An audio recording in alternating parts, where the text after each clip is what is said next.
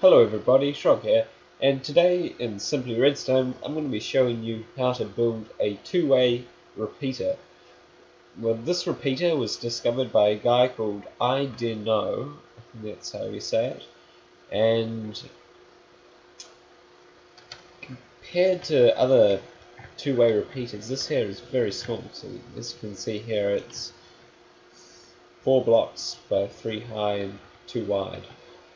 There is one problem, which is inputs come in on the left side or the right side and come out on the opposite side, but that can be fixed by actually just flipping the whole unit. So this side is now on this side.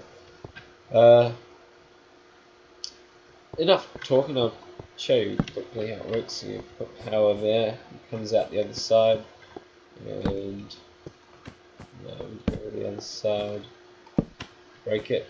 So there's, takes 2 ticks to operate, so it's not the fastest in the world, but it doesn't matter because it's two-way repeater. It's, you've got 2 ways instead of 1 way.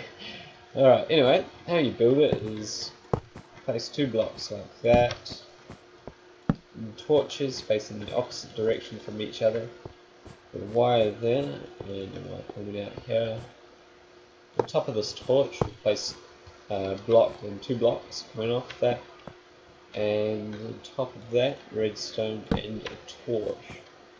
So now here, on top of these 2, we're going to place 2 repeaters and repeat what we did for the other side.